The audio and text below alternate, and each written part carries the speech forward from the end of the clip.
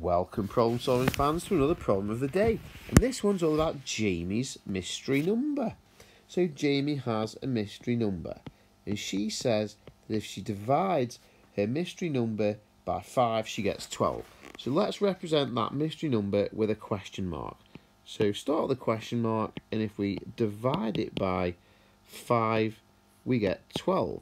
Now, to get back to her mystery number, we need to do the opposite and work in reverse. So if we start with 12 and work in reverse, the reverse of divide by 5 is multiply by 5. And 12 multiplied by 5 is 60. So Jamie's mystery number that she started with must have been 60. Now it does say, what answer does Jamie get if she divides the same number? Well, the same number means this same 60 that we've just worked out by 15. So in other words, what is 60 divided by 15? Well, that's an easy one to work out. If you just count up in 15s, one 15 is 15, another 15 is 30, a third 15 is 45, and a fourth 15 takes you to 60.